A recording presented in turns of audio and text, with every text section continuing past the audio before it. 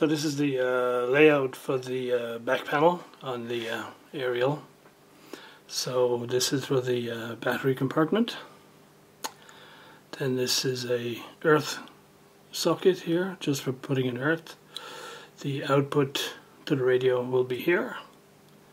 A straight wire aerial can go in here so that you can bypass this whole thing, or a coax aerial. So these are two inputs, an earth and an output, and power. Okay, so there's the back panel cut out. The panel is a bit sort of dented and stuff. It got damaged in transit. I figured I'll just carry on because this will be around the back. Won't make any difference. Okay, so here we go. So this is going to be the true earth. The wire aerial in, coax aerial in, these will be just joined together, and this is going to be the output off to the radio. This is the battery compartment, and it's not fixed in yet because these normally you put a couple of really small wood screws in here because this would typically go into wood, and they're smaller than M3, so I don't know if I'd be able to find some countersunk bolts with nuts that'd be less than 3 mil. So if I can find them, I'll use them. So I'll go have a look in the hardware store. If not, I'll just run some hot glue all around. And since it's not going to be under a huge amount of stress, that should hold it. And then I'll rough it up, give it a bit of, probably a coat of black, and that'll be that. Back panel done. Finding all the controls and the selector switch turned out to be just a little bit of a challenge because this here is like a 1K log pot. You'd be surprised how hard it is to find a 1K pot these days that you can panel mount. And this is a 1K linear, 47K lin, and 10K lin.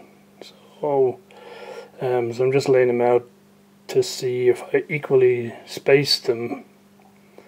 Will they fit okay? What's it all going to look like when it's done up? But I think we're good. They look reasonably equally spread across the front. The actual documentation article on the project has clearly got different types of prototypes in the different photos. So I'm going to go with this because in the actual photo the selector switch is in here. And I thought, I don't see any logic in putting the on-off switch, which effectively is what this is, one in from the end. I mean, I think it's far more logical to have it at the end, and then have all the controls. Anyway, let's see how this goes. Okay, so this is the front panel mock-up. One of the things I'm going to need to get, I think, is some more nuts to go around these threaded portions of the pots because they're all different lengths sticking out. So to get it so that the knobs when you put them on are all nice and level, I'm gonna probably need to take some of these pots back a bit, etc, etc. Like this one sticks out a lot, these two stick out a lot versus the other, etc. Anyway, so I'll get that done, and just so I don't forget, I just marked them all with their circuit designation and what their value is on the back here, so that if I'm taking them in and out, I'll know which ones go back where. So this is what it looks like. This is sort of upside down, so everything will be fixed to the top, and then you just screw on the bottom half of the case. So basically, to get at it and troubleshoot it, you just take the bottom off, and everything is there. So there's the plane. So I went looking around my junk box to find some knobs, and it's a little bit of a collection, but hey, the colors doesn't freak me out. What's freaking me out is one of these pots is smaller than the other ones, and so I gotta go change that. It's gonna drive me nuts. But yeah, that's basically the layout. Q multiplier,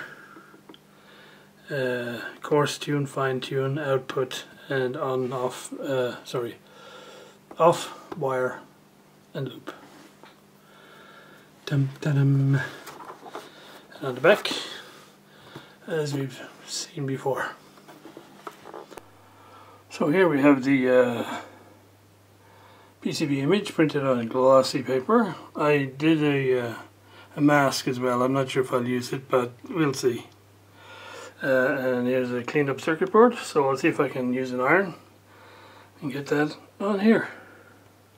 Quick update, guys. So strike one on this hot ironing process to transfer the etching pattern onto the copper.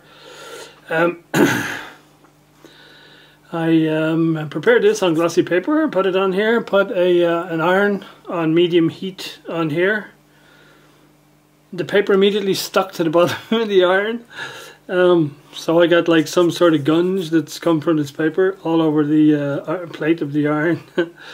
And I left it on here for a long time. Well, it didn't really work.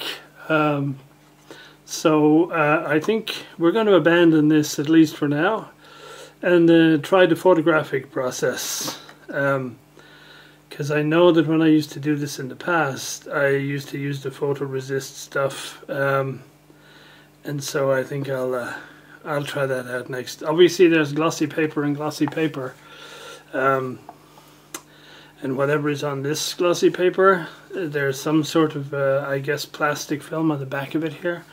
I don't know. Didn't work out. However, just scrounging around for materials, I have a bunch of that cherry left over from when I did the project on making a new lid for that capacitor tester. And so this is certainly going to be enough to build the housing that all the ferrite rods are going to go in. And as for what goes underneath, I'll figure that out later. So yeah.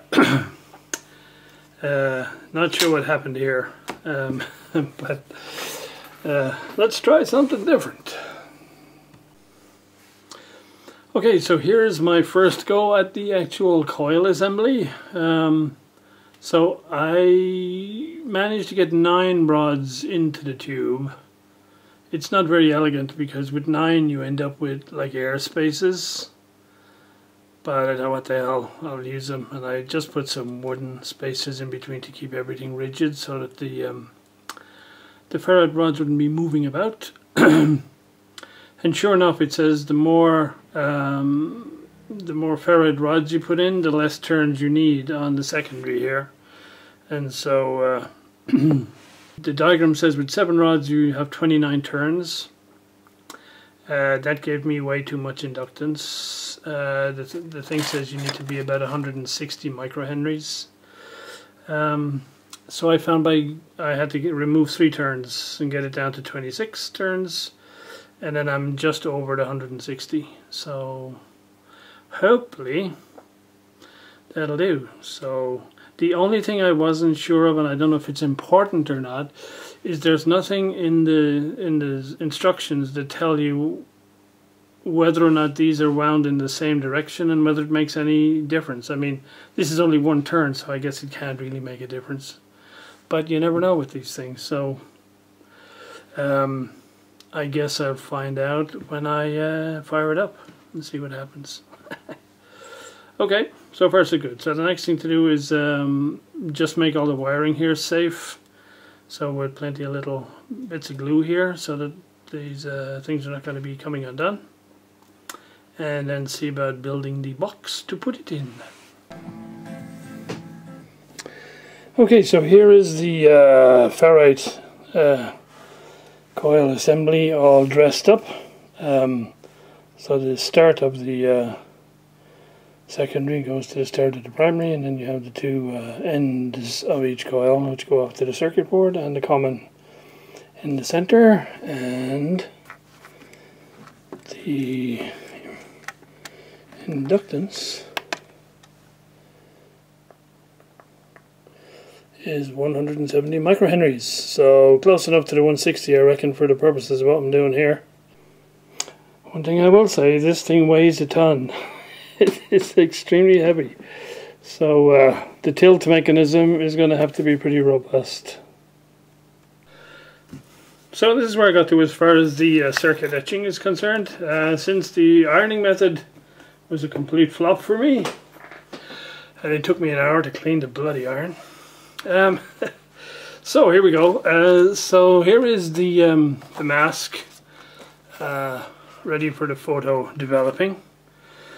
And the reason there's two of them on here is because the circuit boards are 10 by 15 centimeters. So I figured I'll get two of them, and if anybody else wants one later on, to be more than welcome. Made a little mess up here when I was ordering the photosensitive boards, because I thought I'll get two of them just in case I screw up. And what arrived is 2 packets of 5. So I should pay more attention when I'm ordering on websites. My excuses in this part of the world are mostly in a foreign language, but still.